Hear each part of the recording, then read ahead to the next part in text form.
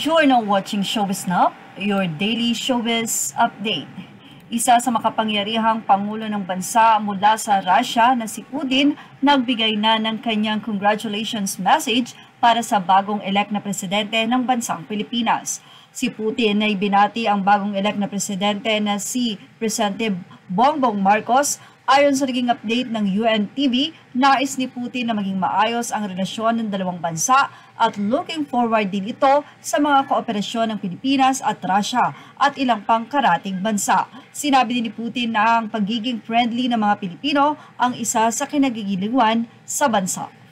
Samantala, marami namang mga netizen ang natuwa sa pagbati na ito ni Putin. Hindi lamang ang leader ng Russia ang nabigay ng congratulations message para kay Bongbong Marcos, kundi ang ilang mga bansa pa rin. Kabalintunaan nga sa mga ibinabalita na kung saan ay marami nga daw mga foreign investor ang mag-aalisan kapag naupong presidente si Bongbong Marcos. Marami din ang nalulungkot dahil mas na-appreciate pa ng ibang bansa ang pag-upong leader ni Bongbong Marcos kaysa sa sarili niyang mamamayan. Anyway, 31 million ang nakuha ni Bongbong Marcos na boto versus Leni Robredo na may 16 million na boto na until now ay tila hindi pa nga rin ready na mag-concede.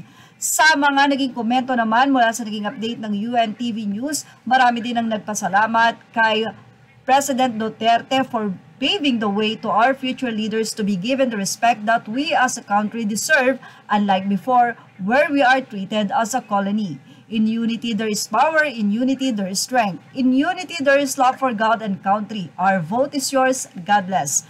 As long our foreign policies make friends, not enemies, and never be a puppet to any countries, then the world will respect us. This century belongs to Asia, and our priority is Asia.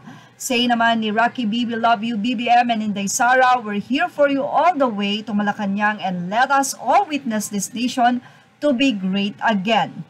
This shows how they really respect the return of the true and rightful leader of the Philippines. If this was Lenny, no country would pay the respect to our leader. This year, everything changes, and I hope everyone will cooperate to the new administration.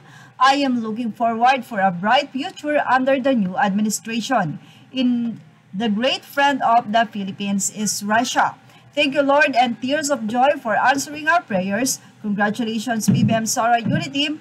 God bless us all. First, Xi Jinping. Second, Joe Biden. And now, Putin. Are we officially in the big leagues now? Thank you, Putin, to congratulated Marcos Jr. Filipino people love BBM Sara Duterte.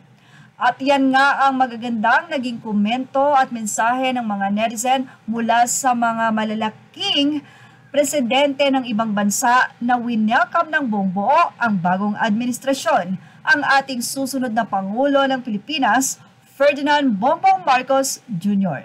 Yan ang ating Showbiz Snap update. Images are all credit to the rightful owners, and thank you for watching.